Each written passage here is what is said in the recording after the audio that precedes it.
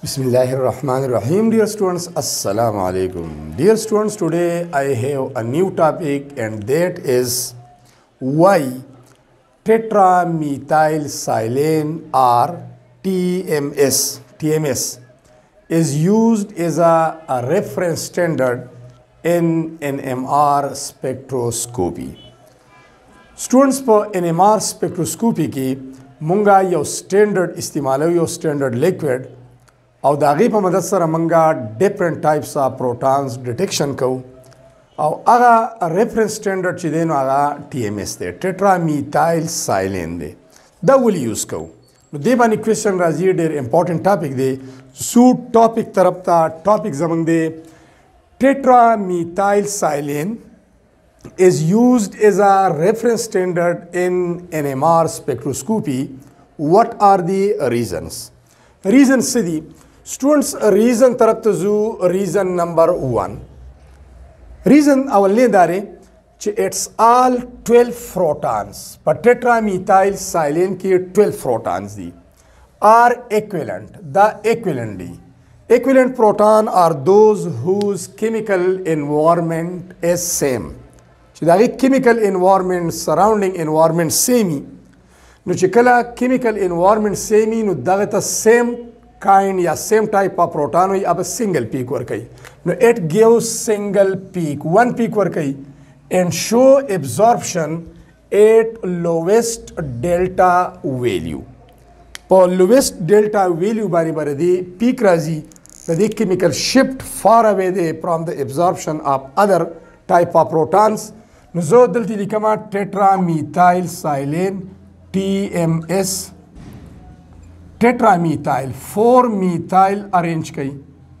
और मंस के silicon arrange कई दा पदे के कथा सु गो रही नरदी प्रोटॉन्स 3 दादी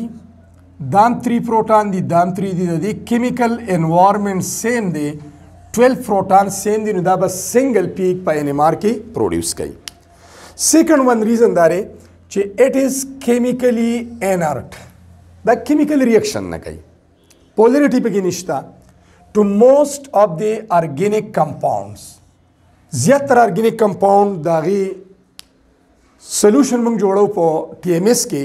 dagi sara reaction na kai no da inertness ta wajina da is a standard mung istemalo reason number 3 it has low boiling point value which is 27 degrees C the boiling point kam de sumra de 27 degrees C and can be easily removed to recover the precious sample materials. Come organic compound چې په دې کې موږ dissolve کو solution یې جوړ کو او د هغې NMR spectrum obtain کو organic compound analyze کو په هغې کې types of proton معلوم کو نو واپس دغه solution موږ heat کو او په 27 degree C ته TMS evaporate شي او موږ ته هغه قیمتي organic sample organic material د کم چې موږ انالیسس کاو هغه دوباره ریکور شي نو په هغې باندې خرچه رانه شي کاسټ کم شي ریزن نمبر 4 it is miscible with most organic liquids miscible زیاتر organic compound organic liquid سره دا homogeneous mixture جوړوي د هغې سره miscible دي and therefore can be added to the sample solution as an external reference standard. No, the bahar na manga da easily add kawale shu zaka che the miscibility the organic compound sara seva da most of the organic compound padi ki miscible di de sara mixable di nu pade waja. Reason number 5 it doesn't create attraction with the sample molecules. هغه مالیکول چې هغه مونږه انالایز کوو د هغې کې مونږ ټایپس آف پروټان معلومو ارګینیک سیمپل نو دا د هغې ارګینیک کمپاوند سره اټریکټیو فورس نه کریټ کوي د هغې وجه دا چې دې کې پولرټي نشته نو د دې وجې نه مونږ دا ایز ا سیمپل استعمالو ایز ا ریفرنس ایز ا سټینډرډ استعمالو لاست ون it is its chemical shift value is far away from absorption position of other organic compound. د دې چې کوم chemical shift دی نو هغه د نور organic compound نه ډېر لرې دی لکه مطلب دا دی فار ایگزامپل چې TMS پیک دلته راځي دا یو ټیټرامیتایل سایلین نو د نور ارګینیک کمپاوند دا هغه پیک پر دینه لري راځي ګیپ پکې ډیر دی نو ایزیلی موږ ډیټیکشن کولی شو چې د ارګینیک کمپاوند کیمیکل شپ یا separation of absorption position from the reference standard هغه لري دی نو ایزیلی موږ ډیټیکشن کولی شو. So students, these were the reasons that why TMS is used as a reference standard in the analysis of organic compound in NMR spectroscopy. دویم ټاپک سټوډنټ زموږ څه دی دین تاسو سکرین شاټ والی دویم ټاپک زموږ دی اپلیکیشنز اف NMR spectroscopy سکرین شاټ والی او سیکنډ ټاپک طرف ته ځو.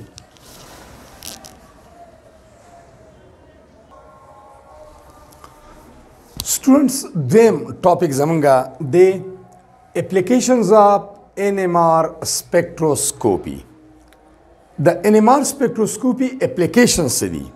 د دې په مدد سره موږ څه فایند آوټ کولی شو او څه انالایز کولی شو. نو فرست ون اپلیکیشن دی NMR spectroscopy is used to identify functional group. د NMR spectroscopy په مدد سره موږ functional group identify کولی شو هغه معلومولی شو. Second one, it is used to find د دې په مدد سره موږ معلومو find out used to find out the structure of an unknown compound. یو unknown compound دی او هغه کې موږ types of proton معلومو types of hydrogen معلومو دا غي structure determine کوو نو we can do it with the help of NMR spectrophotometer and NMR spectroscopy technique. Third one and the last one, it is used to compare compounds. د دې په مدد سره د different compounds په منځ کې موږ comparison کولی شو. Comparison مطلب دا دی چې د different compounds به موږ NMR spectrum والو NMR spectroscope به یوز کو NMR spectrophotometer به یوز کو که فرض کا two compounds having یا showing the same NMR spectrum دو compound دی او دا غي NMR spectrum same راغی it means چې دا غي types of hydrogen به یو شانی and these compound must have similar structures. نو دا compound structure با same مطلب two compounds دی different compounds دی او دا غي NMR spectrum same راغی نو دې مطلب دا چې دا غي structure چې دا با same. So students, these were all about today's topic tetramethyl silane یا TMS مونږه as a reference standard ول استعمالو او دویم د NMR spectroscopy application study. Thanks a lot for watching the video and take a screenshot of it. I am getting aside.